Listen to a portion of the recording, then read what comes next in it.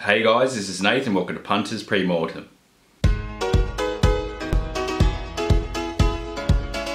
very special edition of the show this week. We got together with some of the best punters in Sydney to give you the right information this weekend. Emptied out my wheelbarrow, giving it a clean out, gonna go see Robbie with all the tips we're gonna be winning on Saturday. Hi, I'm Jack Spencer-Windy.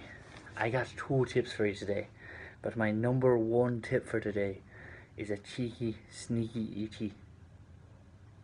Orcym Sam, race 8, number 9 in Sydney. With the weather rolling in, Miss Morkwell's prepped this baby beautifully. She's rhymed and ready. She's ready. She's riper than a tree. And I'm telling you, at just 21 to 1 and at 5 to place, there's plenty of value here. So do yourself a favour, get on this beautiful, beautiful horse. I'm Jack Spencer-Windy. I'll see you in line. Hey guys, Nathan had some time off this week to set up his Tinder profile, so I'm on XXXSpec this week. It comes up at Rosehill in race 2, number 7, Gretna. She's 1 from 3. Her maiden win showed a really impressive sprint in her, but it was her last start that did it for me.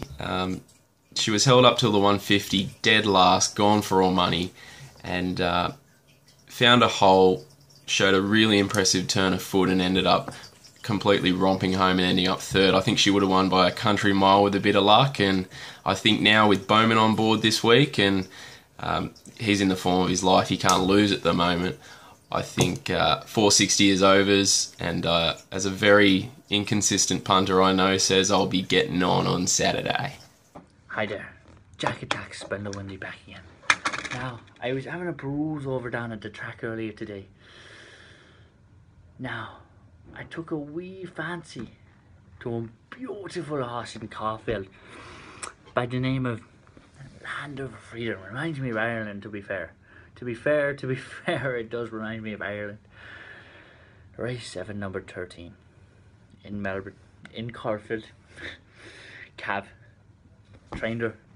Well, I'm sure of it. I know the PPM followers love a fact. Now, I got a beauty for you.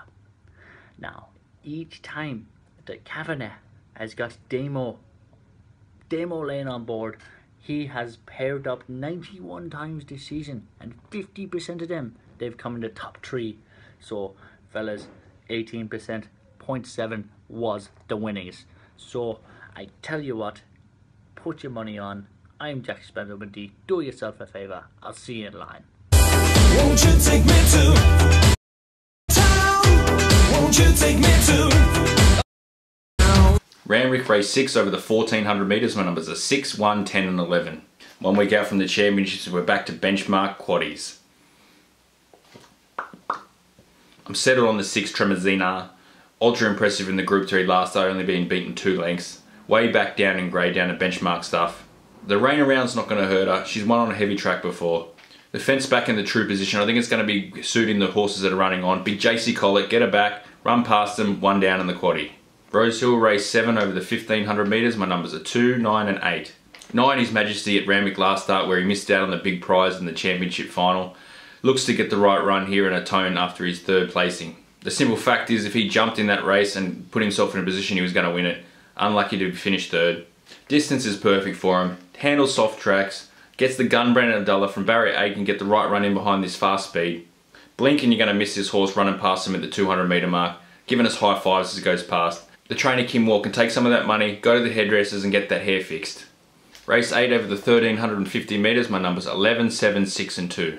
Well, hardly ever trounced a horse that was competitive in stakes class in one more Zeta. Jay McDonald at the moment could dead set ride a carousel horse and win races. 3rd up, she's going to be even fitter from her last start victory. Going to get the job done, 3 down in the quaddie. Rosehill race 9 over the 1100 metres. My numbers are 10, 2, 5 and 11.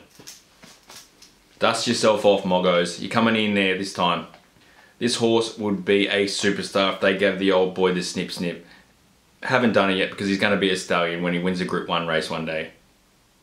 Forget his rating, just look at the forces he's been running around. Japanese me. He ran 5th in a Coolmore Stud Stakes. This is not that on a Saturday, it's a benchmark race. He's probably racing for his nuts, so I'm hoping on Saturday that he can get the job done and take us to Quaddie Town. we will be very, very angry with you. And we will write you a letter telling you how angry we are.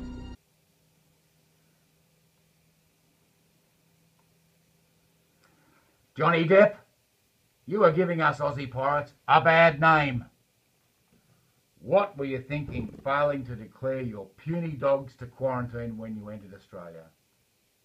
I'll tell you for a start, in Australia we have real dogs, working dogs, blue heelers, kelpies and the like, dogs with a bark. Ah, ha, ha, ha, ha, matey. So you disobeyed our laws and you have the cheek to call my mate Barnaby Joyce some kind of sweaty, big-gutted man from Australia. He's only the Deputy Prime Minister, Mr. Depp. Not acceptable, Johnny, and in future, if you aren't able to respect our laws, please don't come back. You peanut! The rockin' Rangy Rang Do is joining in on the outside. Is it his day to day? It's Road to Rockin' Rangy Rang Do fighting it out. Rangy Rang Do on the outside is in front, and Rangy Rang Do gets his Group 1.